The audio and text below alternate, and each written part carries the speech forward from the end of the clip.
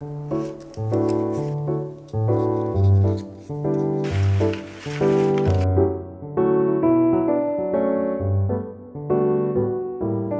んにちは、ナピーです。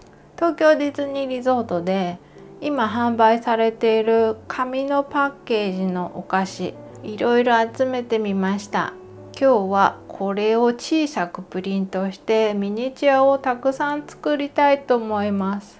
最近パッケージが結構紙のものに変わってるのが多いんですよね。だからいろいろ可愛いのがあります。この箱をきれいに解体していきます。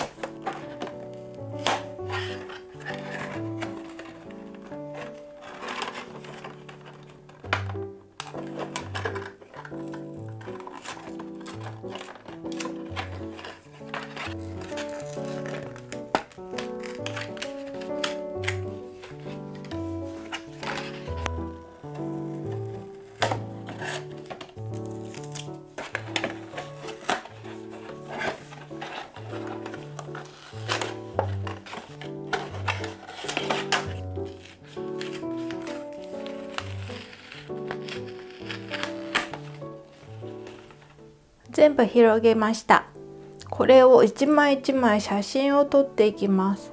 できるだけ平らにして撮りたいので、こうして折れ目の部分にマスキングテープを貼って、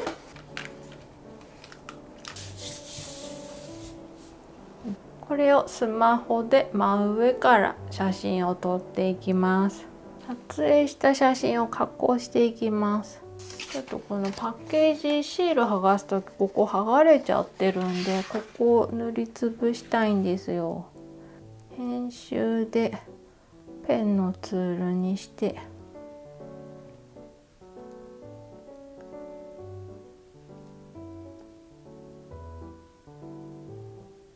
こうして塗りつぶします。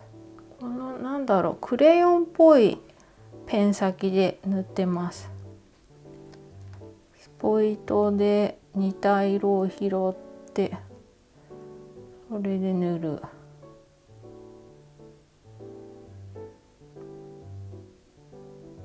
こんな感じかな。それで完了。あと色味を明るさか、ここで調節して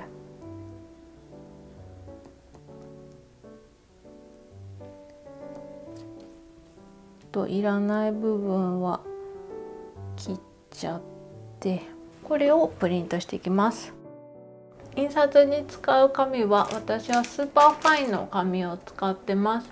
大きめに作りたい人はこのスーパーファインの厚紙があるので、これ使うのもいいと思います。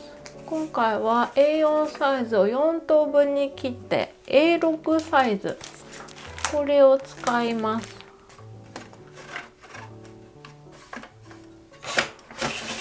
私はエプソンのプリンター使ってるので、エプソンのアプリからさっき加工した写真を出して、A6 サイズに対してこんくらいかなっていうサイズ。ミニチュアって12分の1サイズとかいろいろ規格はあると思うんですよ。でも私あんまちっちゃすぎると作りにくくて嫌になっちゃうんで、自分が作れるサイズの可愛いサイズで作ってます。これで印刷、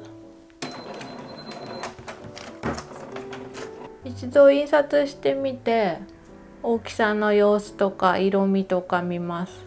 ちょっと大きすぎたなってなればちょっとちっちゃくして、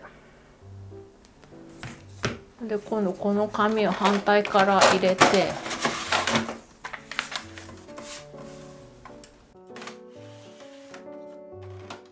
印刷。これで好きなだけプリントします。ちょっと私はイラストレーターをサブスクで入れたので、イラストレーター使って配置しちゃいました。これを切って組み立てていきます。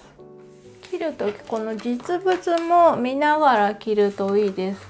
ここにね切り込みが入ってたりするので、プリントするとうっすら入ってる感じになるんで、これを見ながらこの切り込み部分も切ります。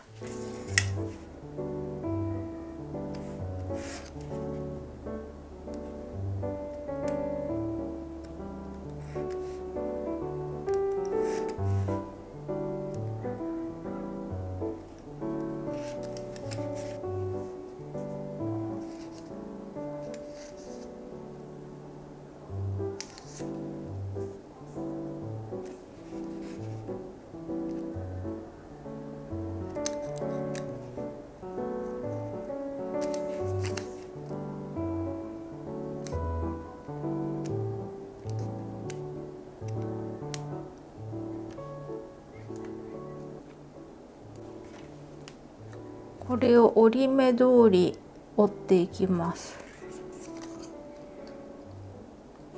ちっちゃいんでね、こうピンセット使いながら折っていくといいです。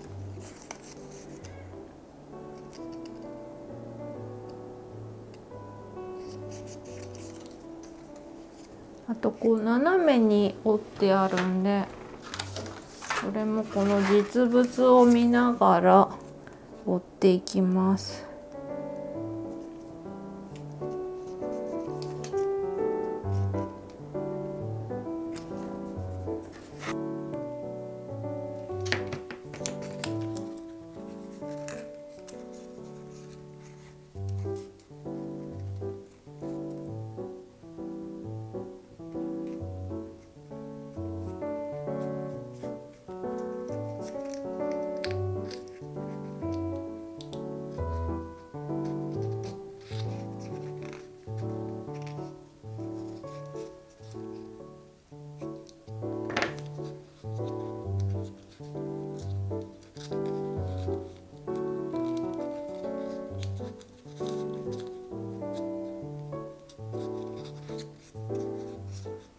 はい、これで完成です。特に開け閉めすることがないようであれば貼っちゃった方が丈夫かもしれない。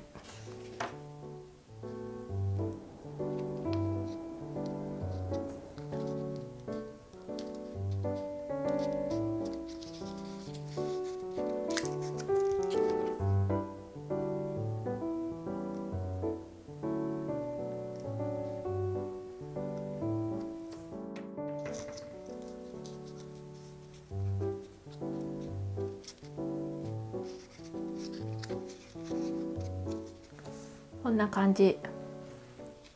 たくさん作ると可愛いです。100均のセリアの棚、このね一番上は取っちゃいます。これを2個用意しました。たくさん作りました。これは以前動画で載せてあるんで、それ使います。全部4つずつあります。これをここに乗せていきます。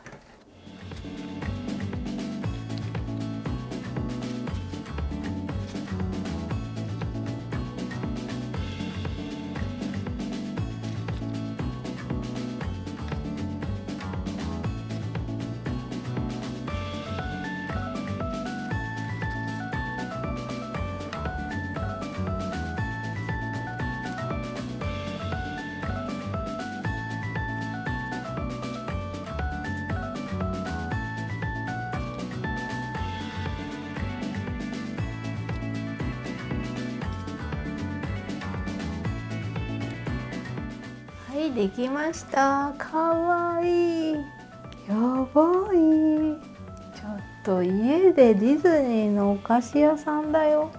パークのお菓子を作りたくても缶のものばかりで作れないと思ってたんですけど、紙のものならこんなにかわいい。やばい。これをどう飾っとこうかなと思ったんですけど、以前これ作ってまして、もう売ってるか売ってないかはちょっと私わかんないんですけど、ダイソーの木のボックス、だいぶ前の商品だと思うんで、なかったらごめんなさい。これに厚紙に布を貼ったのをここ貼ってあるだけなんです。これちょうど良さそうだったから。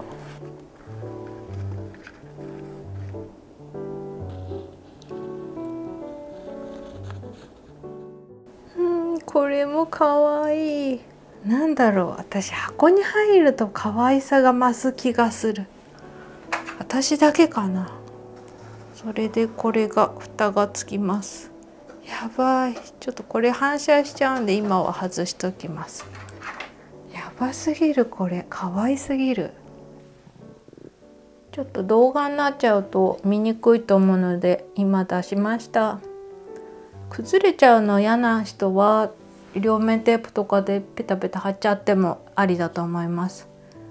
私はちょっとミニチュアとして使いたいので貼らずに崩れそうなんですけど、このまま使います。